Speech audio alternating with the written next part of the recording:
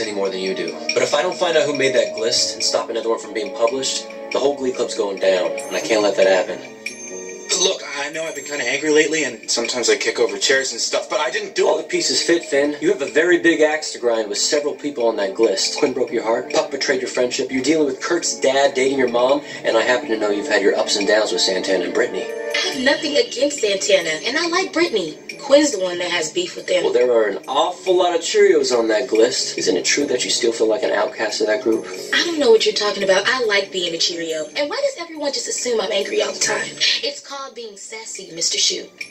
It's simple math, Mr. Shoot. The glist posts at a height of 5.5 feet, comfortably out of my reach. It could not have been me. And I have it on good word that... I saw Puck putting up the glist in the hallway. I was moving it. Somebody put it on Rachel's locker, so I moved it. I was being a man, doing the right thing. Puck, at some point the lies are going to stop, and you're going to start to sing. If I did it, why would I put myself at number 3? As far as badasses go, I'm number 1. I'll say it again. I didn't do it. I don't know how to turn on a computer. Rachel did it. Think about it. I stole the guy she's in love with, then I stole the guy she dated to get over the guy she's in love with, and I'm kind of a bitch to her. Just doesn't seem like Rachel. She's gone behind your back before. And I mean, who's to say that there's only one culprit? Look, I know you know something, so we're not leaving here until I get some answers. Mr. Schuster, may I be blunt? Shoot. Ever since you separated from your wife, you've spent a lot of late nights watching reruns of Law and Order, haven't you?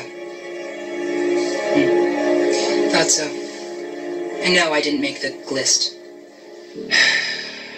Right. We're as menacing as Muppet Babies, which means our squeaky clean reputations are still very much intact. We have to do what we've been dreading. Something more terrifying than Rachel's personality. We have to go to Sylvester and admit that we posted the physical video. But we'll get suspended. And it will be worth it. Finally, the entire student body will see us as badasses.